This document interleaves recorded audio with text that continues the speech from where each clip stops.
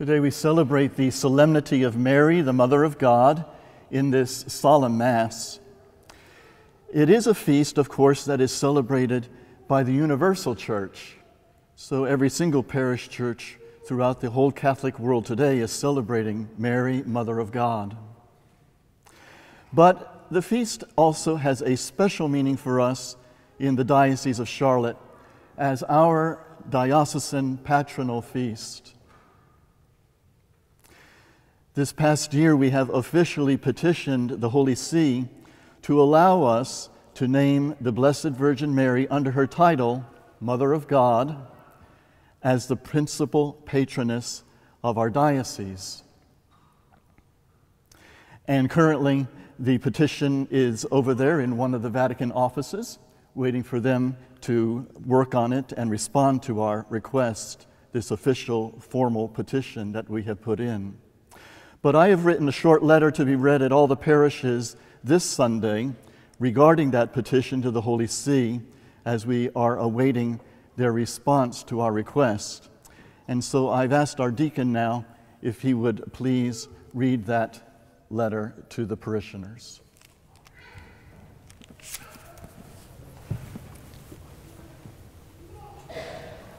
Dear brothers and sisters in Christ, grace to you and peace from God our Father and the Lord Jesus Christ.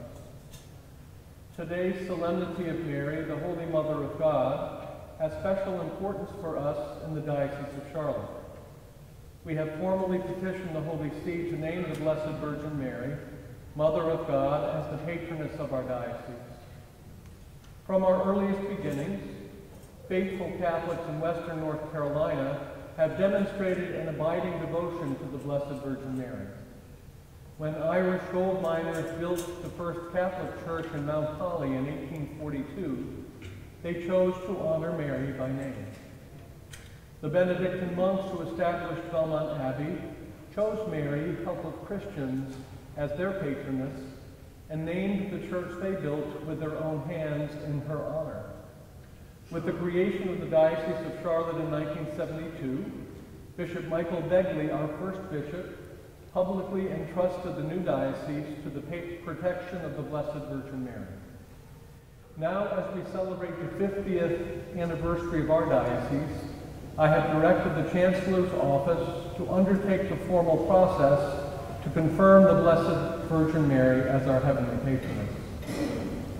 The formal process to name a patron began with a diocese-wide survey conducted over a 6-week period last summer and publicized through social media, parish bulletins, the Catholic News Herald, and at the Eucharistic Congress.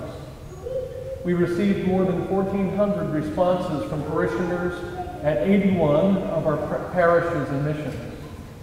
I am pleased to announce that the Blessed Virgin Mary was the choice of an overwhelming plurality of the respondents, receiving almost twice as many votes as any other option.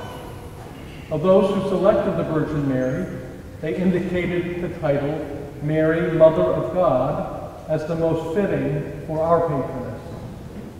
Every time we pray the Hail Mary, we call on Mary by her title, Mother of God, to pray for us. In the Eucharistic prayer at every Mass, the Blessed Virgin Mary is invoked by her title, Mother of God.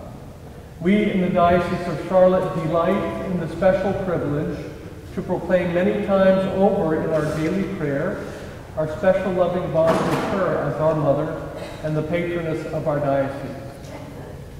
May the prayers of the Blessed Virgin Mary, Mother of God and Mother of the Church, keep us always close to her divine Son, Jesus, our Savior. With my prayers and best wishes on this holy solemnity, I am sincerely yours in Christ Jesus, Peter J. Jugis, Bishop of Charlotte. During this celebration of our 50th anniversary of the Diocese of Charlotte, the Lord definitely has given us many blessings. And this will be yet one more tremendous blessing that the Lord will give to us in formally designating, finally, after 50 years, an official patronal feast for the diocese. So let us ask the Holy Mother of God to pray for us, to intercede for us to her Son Jesus, for all of the needs and all the intentions of our families, our parishes and schools, and all our ministries, as well as our personal needs. May God continue to bless us through her powerful intercession. And we have with us in the sanctuary of the church at this moment the special statue of Our Lady with child, with the infant Jesus, Mary, Mother of God, that during this 50th anniversary year has traveled and visited all of the parishes and all of the missions of the diocese, as well as all of the schools. Just as she, at the visitation to her cousin Elizabeth, to share the good news, visited her to comfort Elizabeth, who was with child John the Baptist in her need.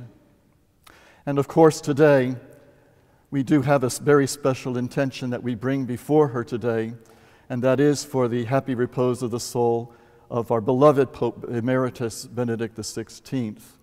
We do pray that God grant him a heavenly reward for his generous and faithful service to Christ and his church. Pray for us, O Holy Mother of God, that we may be made worthy of the promises of Christ.